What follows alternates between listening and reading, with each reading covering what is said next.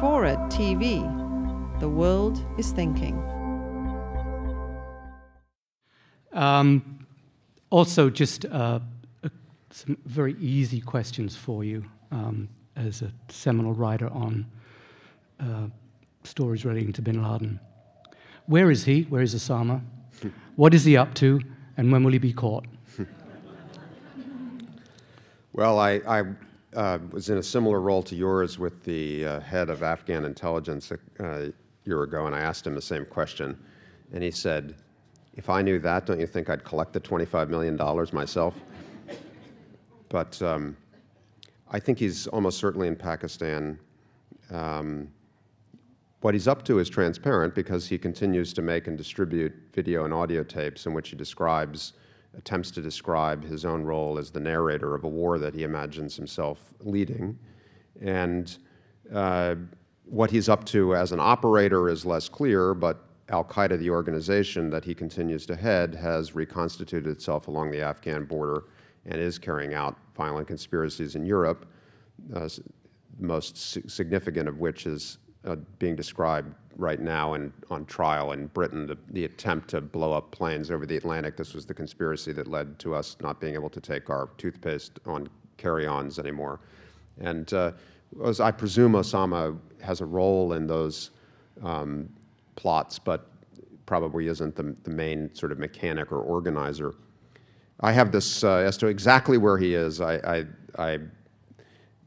would do this, we have this sort of parlor game with other Al-Qaeda nerds, as I prefer to call us, where suppose somebody comes in right now and says he's been caught or he's been killed, but doesn't tell you, but you say, okay, don't tell me where. And then you put a map up on the wall and everybody takes a pin and closest to the hole wins. You know, where would you put your pin is the question.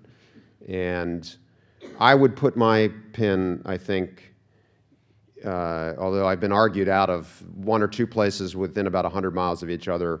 One would be a town called Miran Shah in North Waziristan, and the other is an adjacent federally administered tribal area called Bajur.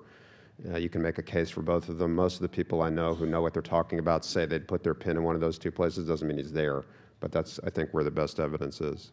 Finally, will he be caught? I wrote a piece over the weekend in the LA Times arguing not that he will be caught or trying to predict such a thing, which is impossible to forecast, but just arguing that it's more likely that he'll be caught in the next year or two than at any time since December 2001. And the reason is that his popularity in Pakistan has declined dramatically over the last year or so because he's seen as inspiring a local campaign of suicide bombings that Pakistanis are rejecting. And so his approval rating, as measured by reliable polling, has really collapsed. These hunts of similar fugitives in Pakistan have almost always ended when somebody drops a dime on the fugitive in order to pick up the reward money or to achieve some other goal. So now that seems more likely. And also, for more complicated reasons that I won't dwell upon, I think the new democratic government in Pakistan has a better motivational set to actually find him than the authoritarian government before them, led by President Musharraf.